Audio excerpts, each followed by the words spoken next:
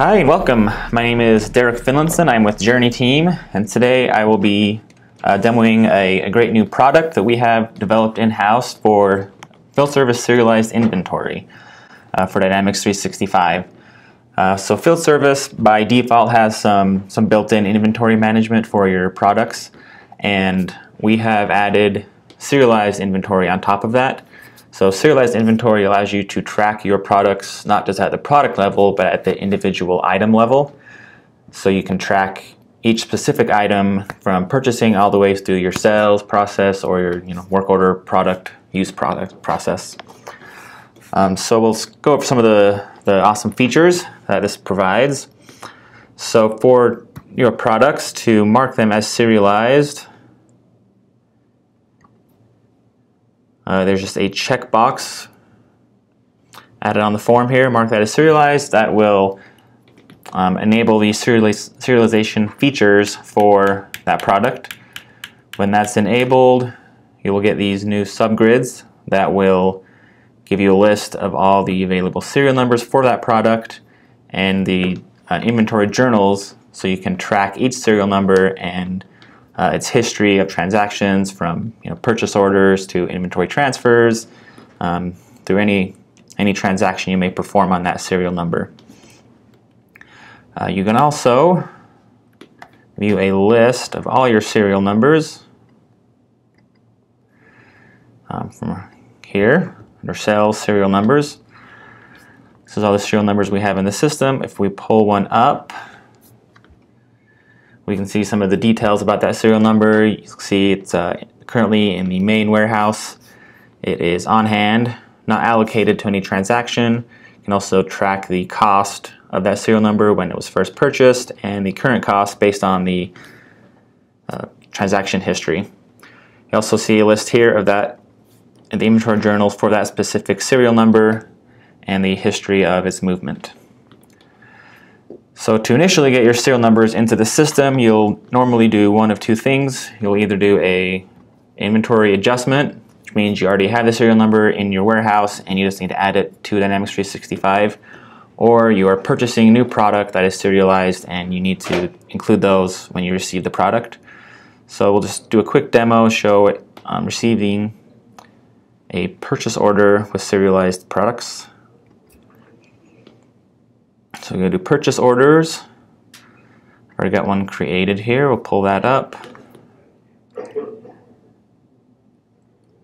So we have a list here of pending products haven't been received yet. We'll go over to our purchase order receipt. Add a new purchase order receipt product. We'll choose a serialized part.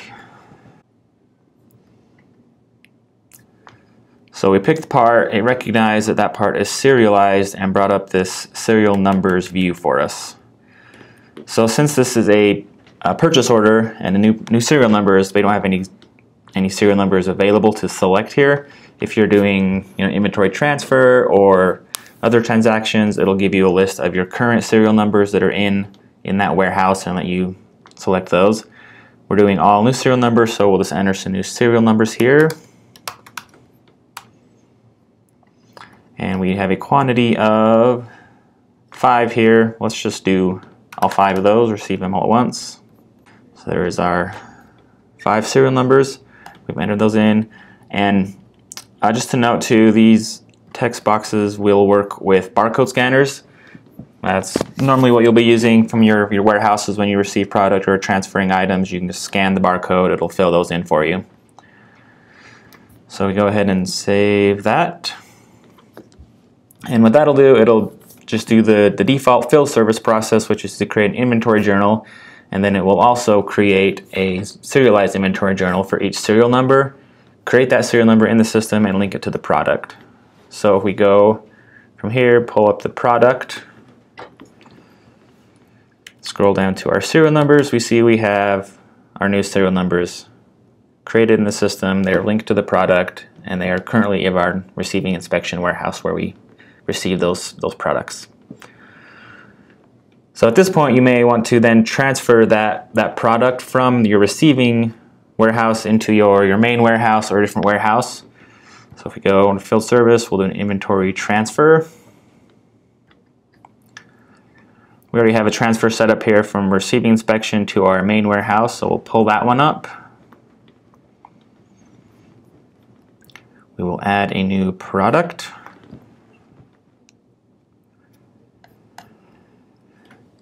So we'll pick our CPU one we just added. We're going to do a quantity of 3. And again, recognize it's serialized and pulls up our serial number control here. So you can see here we have our list of, these are all our serial numbers that are currently in the receiving inspection warehouse. We don't have too many. If you had a lot, you can filter this list down based on the serial number if you're looking for a specific one. Let's go ahead and bring one over. So I put in a quantity of 3 since I only selected one. If I try and save, so we'll add a new product to this inventory transfer. I'll pick a serialized part here, pulls in my unit, we'll do just a quantity of 1. So then it has here a list of all the serial numbers that are available in that warehouse for me to transfer. So click that one to move over. Notice if I pick 2, we have a quantity of 1. It will not let me continue, saying you've selected 2 serial numbers, but you've only put in a quantity of 1. So we'll curl that one out and just do that one. I'll save that. So that in the background has created another serial journal and moved that serial number from the receiving inspection warehouse to the main warehouse. We can validate that. If we go back into the serial numbers list,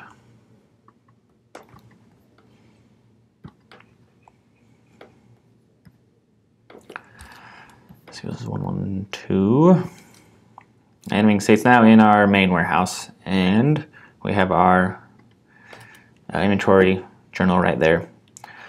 So the process is fairly simple, straightforward. It uses space field service as much as possible. Only deviate where we need to select the serial numbers, and that the process will be the same no matter what kind of transaction you're performing. So whether you're receiving your purchase orders or doing inventory transfer adjustment, work order product, the process will be the same. Have that same control where you can select the serial numbers you're using on that transaction.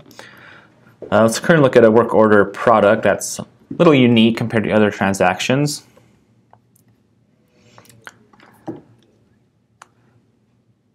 Let's see, so we've got this work order here.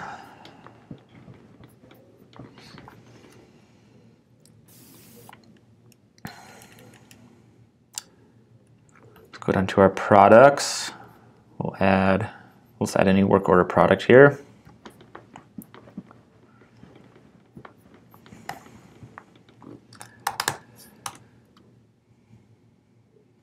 So we'll add our serialized part. We're going to ship it from our main warehouse. And we're going to do the quantity of 1. So again, we get our serial numbers, selection window.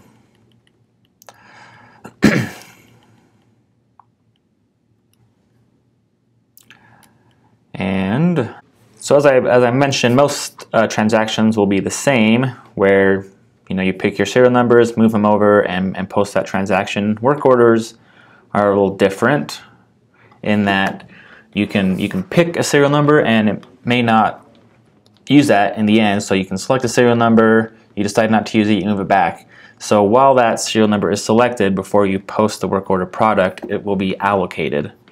So if we pull up a serial number here, you'll see we have this is allocated field. That only applies for work order products. So you select a serial number on a work order product, this will get marked allocated, which means no one else can use that serial number on a different transaction. And then once you finish your work order and you post those products, it'll clear that out and go ahead and perform the transaction and move and take that serial number out of stock and add it to the customer asset. So that's kind of a high-level view of the available features and what the serialized inventory solution does. And it's available on AppSource. If you need to contact us to get more information, we'd be glad to help you out and see if it's a good fit for your business. Thanks.